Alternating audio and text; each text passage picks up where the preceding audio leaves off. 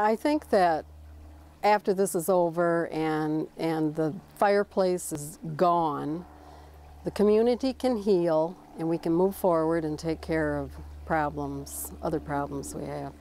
Shirley Gibson is one of the 3 newly elected Charlevoix City Council members. She believes the residents in her ward do not want a downtown fireplace. And tonight, she and the 2 other new council members plan on making a motion to end the project. I mean, we have to decide, are we going to tear out all of it, leave the base and do something with that? Or what are we going to do?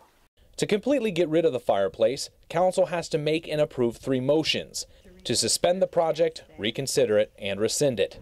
If there is a 2/3 vote on all 3, then the project will come to an end.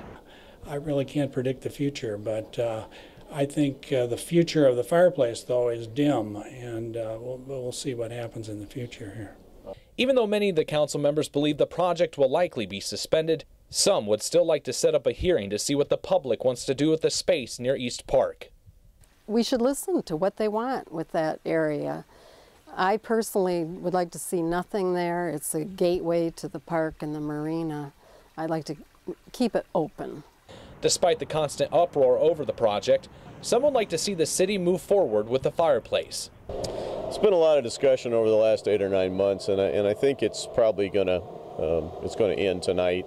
I'm disappointed that that's going to happen. I don't think talking about it anymore is going to fix anything.